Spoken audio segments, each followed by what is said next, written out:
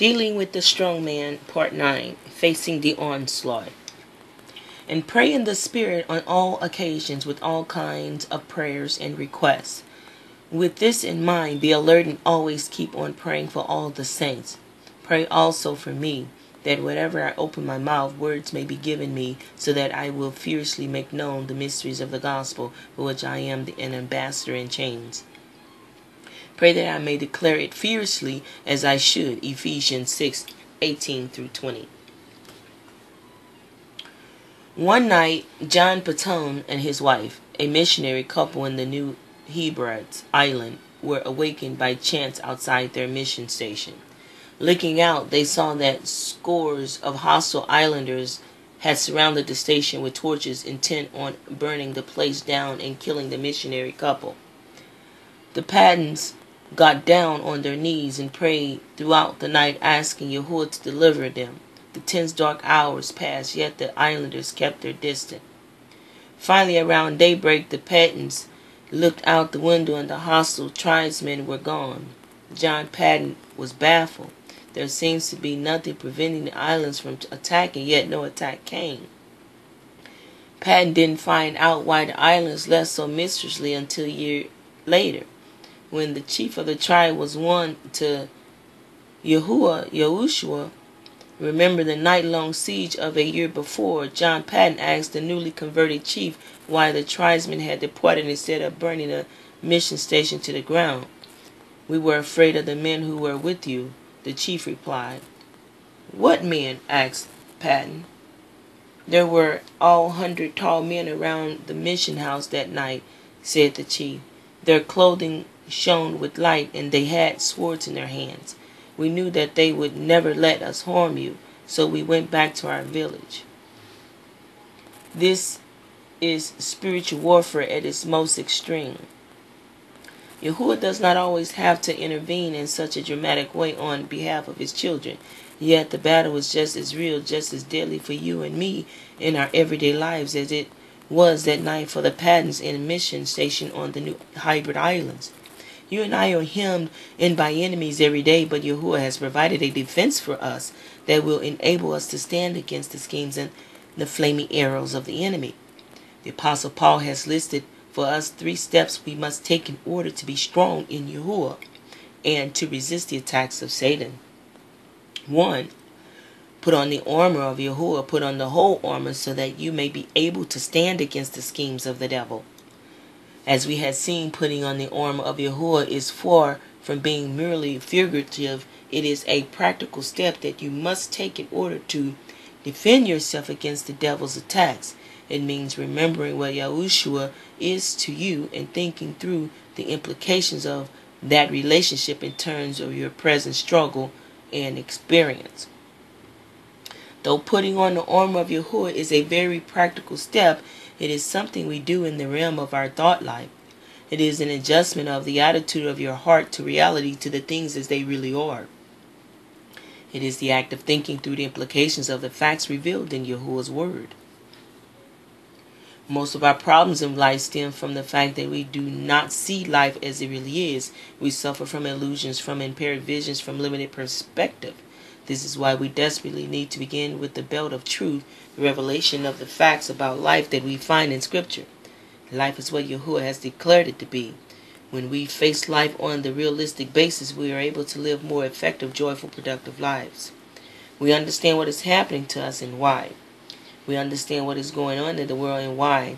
And we are able to aim ourselves for the battle that rages around us and within us, spiritual warfare. All this is part of the putting on the full armor of Yahuwah, of appropriating Yahuwah, our Messiah, Yeshua, and his strength so that we can live life realistically and effectively. We do all this in the realm of the thought life. When we are first learning to put on the full armor of Yahuwah, it takes time and thought and attention, but like any other endeavor in life, we improve with practice. Eventually, putting on the full armor of Yahuwah becomes a habit and it becomes natural. That's, after all, is why soldiers train, so build soldierly habits so that survival tactics, defensive tactics, and offensive tactics become second nature. In the heat of the battle, a soldier does not want to have to think, what do I do now? Where is my checklist? What did my sergeant tell me to do in this situation? He wants to be able to act on instinct and carry on his training without hesitation. So it is with soldier of Yahuwah. When the devil presses his attack, we need to be ready to respond in a moment's notice, beginning with the belt of truth and finishing with the sword of the Spirit. That's the kind of ready. This is kind of ready response come only through continual practice, prayer, and awareness of the full armor of Yahuwah on a daily basis. Step 2. Pray. There is a very strong and powerful relationship between putting on the armor of Yahuwah and prayer. These two steps belong together. It is not enough to put on the armor of Yahuwah, and you must also pray. It is not enough to pray. You must have also put on the armor of Yahuwah. It is not a case either or. It is a case of both and. Paul writes, and pray in the Spirit on all occasions with all kinds of prayer and requests. With this in mind, be alert and always keep on praying for all the saints. Pray also for me that whenever I open my mouth, my words may be given me, so that I will fiercely make known the mysteries of the gospel, for which I am an ambassador in chains. Pray that I may declare it fiercely as I should. Ephesians 6:18-20. Stand firm. In the face of Satan's attack, we are to stand firm in our faith with the certain knowledge that the battle of Yahuwah, that is Yahuwah's. Our faith is his victory, a victory that is already accomplished on the cross or on the tree. It was what overcomes the world. In this next and final chapter, we will explore what it means practically and biblically to stand firm. The place to start. Notice that the Apostle Paul in Ephesians 6 does not reverse the order of what we should do when we feel that attack of Satan. He does not instruct us to pray first and then put on the armor of Yahuwah. That is what we often try to do, and the result is a feeble, impotent prayer life. This is great practical help here if we carefully follow the designated order of Scripture. I think most believers in Yahuwah, if they are honest, have to confess that they are dissatisfied with their prayer life. They feel it is inadequate and perhaps infrequent. All of us at times struggle to improve ourselves. Sometimes we struggle to improve the quality as well as the quantity of our prayer lives. Sometimes we adopt schedules that we attempt to maintain, or we develop long lists of names and projects and places that we try to remember in prayer, or when attempt to discipline ourselves in some way to be a greater ministry in this realm. In other words, we begin with the doing what when we do that, we are starting in the wrong place. We are violating our basic human nature in doing it that way. The place to start is not with doing, but with thinking, with the thinking. Now, I am not suggesting that there is no place for Christian discipline or believer discipline. There is. I am not suggesting that we won't need to take our will and put it to the test or the task and persevere in the hard work of prayer. There is a great need for that. But first we should do what is involved in putting on the armor of Yahuwah. First, think through the implications of faith, and then prayer will follow naturally and much more easily. It will be thoughtful prayer that has meaning and relevance. Isn't that the problem with much of our prayer? Our prayers are often so shallow and superficial. What is needed? Prayer should be an on growth of thoughtfulness about the implications of faith that adds depth and significance to it. Prayer should be pointed and purposeful. In Ephesians 6, Paul recognizes two categories of prayer, which he designates all kinds of prayers and requests. All kinds of prayers, of course, is that widest clarification request, is that specific plea for help or provision made in prayer. And if you take the whole range of Bible teaching on this great subject of prayer, you will find that the underlying of all biblical presentation of prayer is that the idea it is conversation with Yahuwah. That is all it is. Prayer is simply conversing with Yahuwah. Family talk. When thinking about prayer, it is crucial to recall the position of a Christian or believer. He is a member of the family of Yahuwah.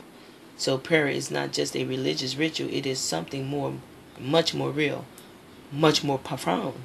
Prayer is family talk. It is a friendly, intimate, frank conversation with Yahuwah, our Elohim. We have the privilege of such unrestricted communication with Yahuwah by reason of the close and intimate relationship we have entered into with Yahuwah. By his grace through faith in Yahushua, the Messiah.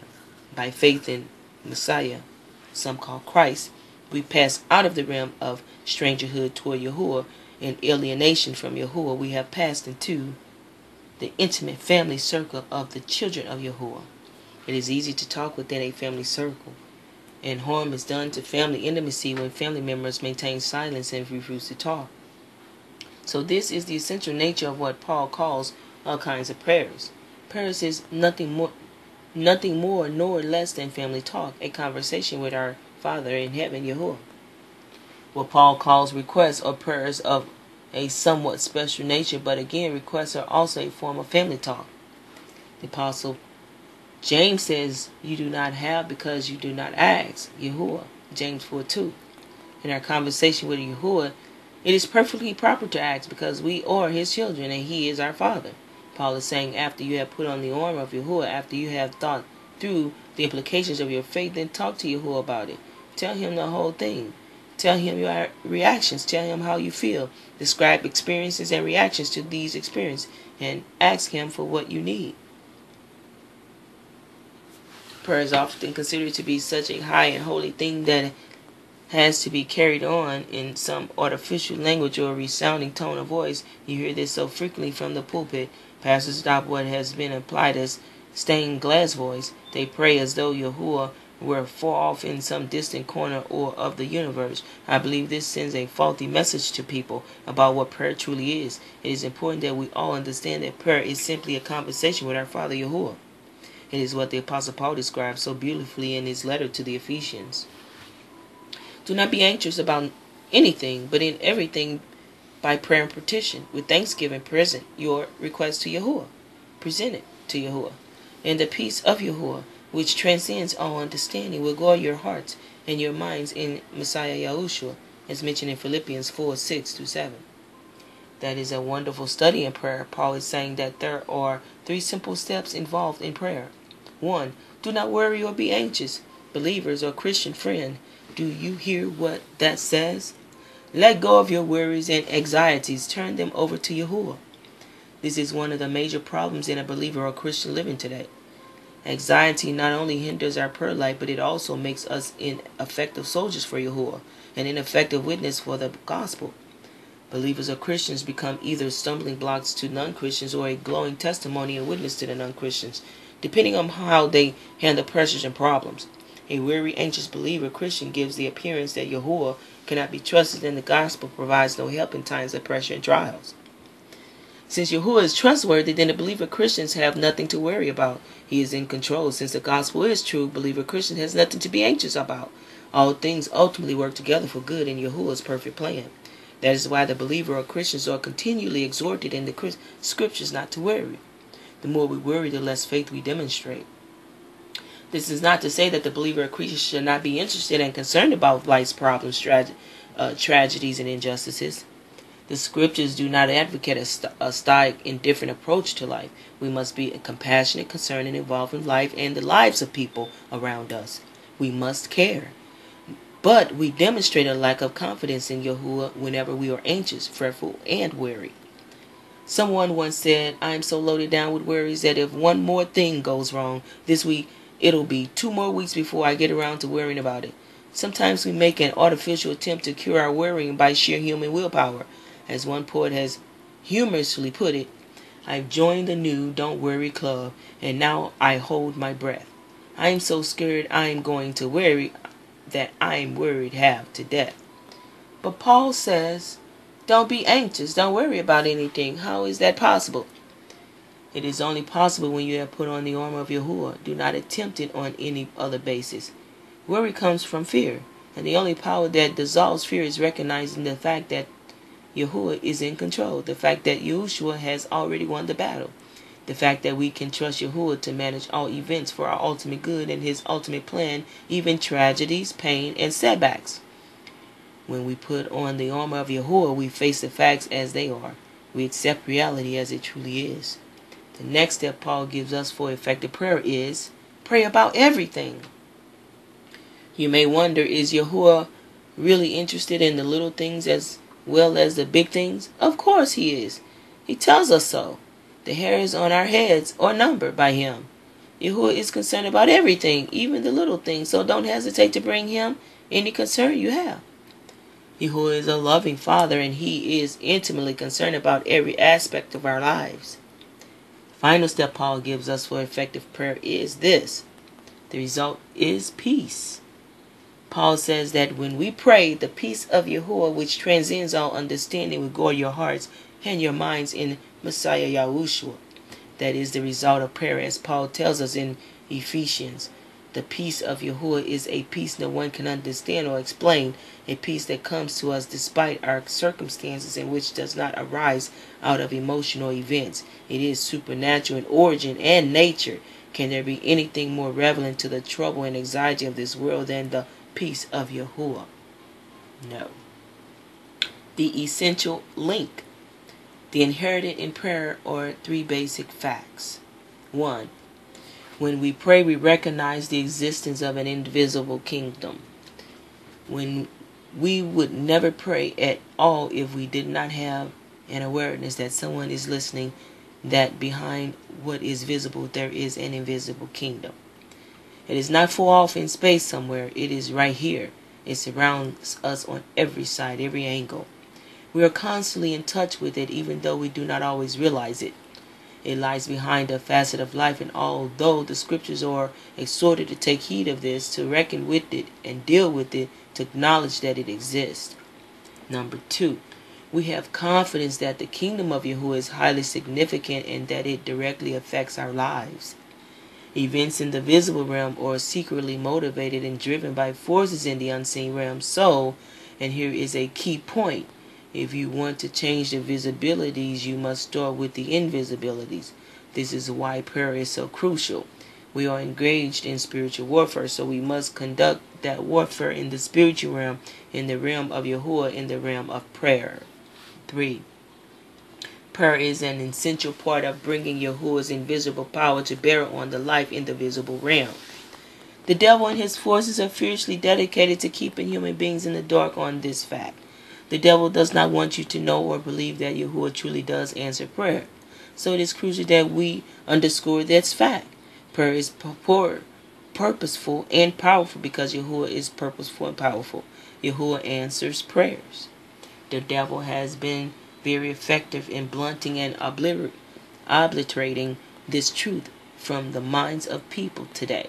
We often hear such phrases as he doesn't have a prayer, or there's nothing we can do now but pray. In other words, prayer is a last resort, a last ditch, a hopeless gesture, the last gasp when all other possibilities have been exhausted.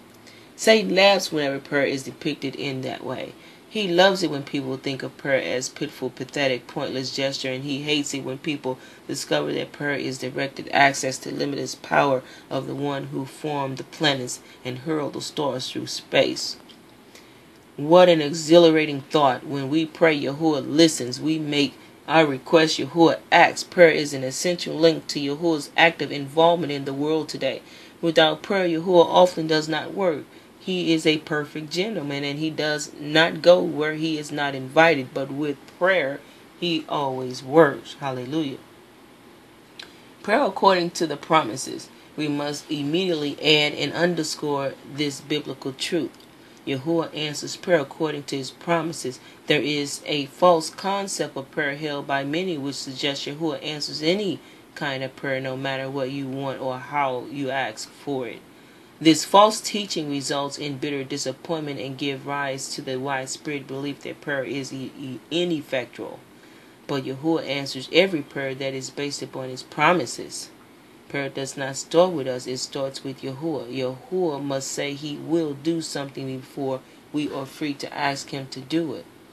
If Yahuwah were to say yes to all of our demands, he would not be Yahuwah. He would be our slave, a mere genie in a bottle. Instead of answering our prayers, he would be granting our wishes. That is neither a biblical nor a truthful description of how Yahuwah works at all. The Yahuwah of the biblical Bible is both the sovereign creator and king of the universe, and he is a loving father, and that is how we must approach him. We should not presume to boss around the creator of the universe, and we should understand how a healthy father-child relationship works. No loving parent commits himself to giving his children anything they want or demand. Rather, a loving parent makes it clear that he will do certain things for his children and do not do other things. Within the scope of these parental promises and limits, a loving parent would commit himself to answer his children's requests. For example, a loving parent may say, I will grant your request for wholesome neutral snacks after school, but I will not grant your request for ice cream Sundays 5 times a day. I love you too much to grant a request that would harm your health. So it is with Yahuwah. He has given promises in that form, the only proper basis for answered prayer. You and I may think that the request we have made of Yahuwah is perfectly reasonable. We may imagine that if He were truly loving, He would grant us the success or healing or blessing we ask for. But Yahuwah sees more clearly than we do, and Yahuwah may see as He did when Paul prayed to be healed of a physical ailment of thorn in the flesh. Then even something as seemingly beneficial as a physical healing may not be Yahuwah's best for our lives. This is what Paul means when he reminds us and pray in the Spirit on all occasions with all kinds of prayer and requests. What does that mean, to pray in the Spirit? This is an area of great misunderstanding. Many take this phrase to describe the emotions we should have when we pray. They think it is necessary to be greatly moved before prayer can be effectual, that we should pray with great emotionalism. Of course, Yahuwah is involved with us on an emotional level, and deep feelings are often a part of a vital prayer life. But emotionalism is not necessary to effective prayer, nor is emotionalism what Paul means when he urges us to pray in the Spirit. Quite simply, what Paul means is this: to pray in the Spirit is to pray according to the promises the Spirit has given, and it is based on the character of Yahuwah which the Spirit has made known. Yahuwah has never promised to grant our wishes, demand, begging, pleading, or cravings. He has only promised to answer prayers that are prayed in the way that He has outlined for us in His promises. He answers such prayers invariably and without partiality. He is no respecter of persons, and He shows no favoritism in the matter of prayer. In the realm of our personal needs, those needs that call forth most of our prayers, such as the need for wisdom, or patience, or grace, or strength, or endurance, Yahuwah promises to answer immediately and abundantly. He always answers that type of prayer to the full extent of our need, and in precisely the time frame we need it, when not necessarily the same thing as the time frame we want or expect. Yahuwah has made this promise to us: ask and it will be given to you, Luke 11:9. The Apostle Paul confronts us with the fact that we must take this matter of prayer seriously and learn what Yahuwah has promised. In other words, master this subject as you would master any other course of study you undertake. Scientists have mastered various areas in this realm of science. Teachers have become proficient at the art of teaching. Artisans have given time and study to their trade. In the same way, you must learn to master the art of prayer. Through prayer is the simplest thing in the world, merely a conversation with Yahuwah. It can also become the deepest and most profound experience in your life. As you grow in the practice and experience of prayer, you'll find that Yahuwah is utterly serious about prayer. Through this two-way communication between ourselves and Yahuwah, He makes His omnipresent and omniscient available to limited human beings, to you and me, in terms of specific promises He has made to us. When you learn to pray on this basis, you will discover the exciting and unexpected things will constantly happen. That is a quite but mighty power at work in your life, a power on which you can rely. And as you learn to pray in this way, you'll find that a tremendous weapon, a mighty power influence your own life and the lives of others, is put at your disposal. Open their eyes, Yahuwah, Yeshaya. We are not alone in this battle, this spiritual conflict with the unseen forces of evil.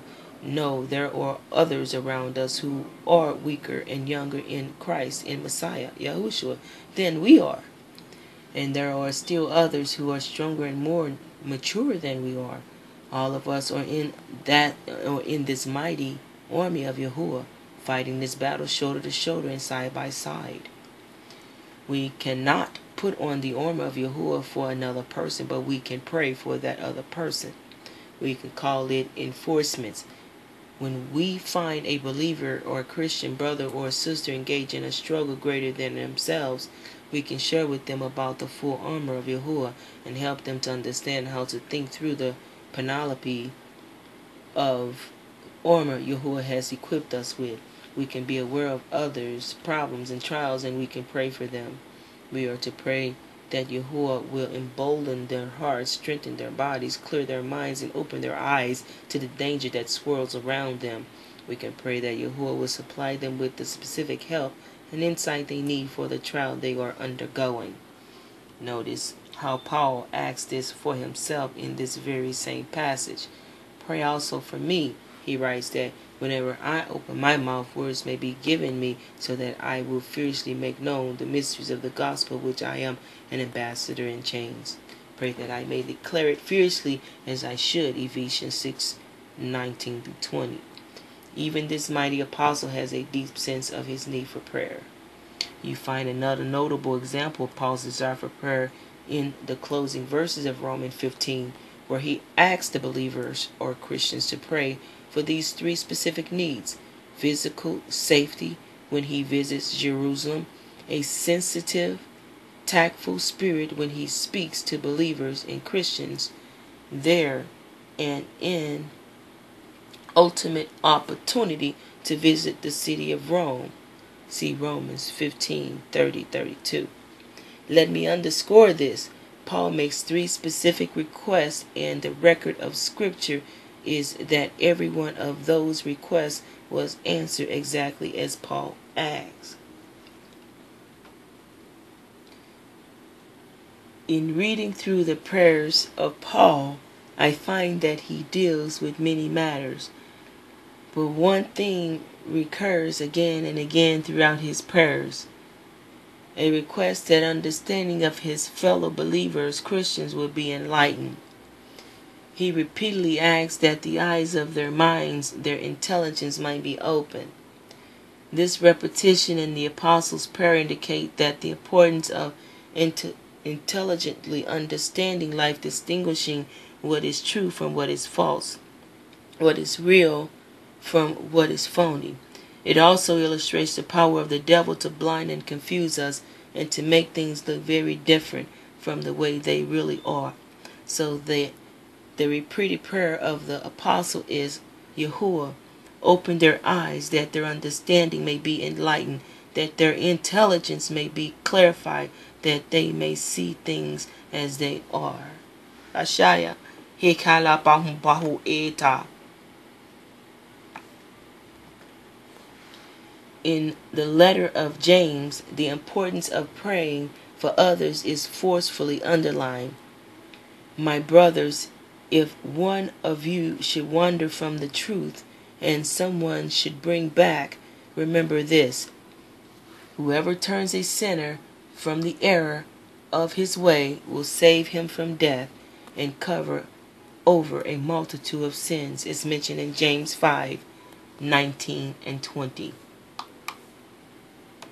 The prayer of another person can change the whole atmosphere of one person's life, oftentimes overnight.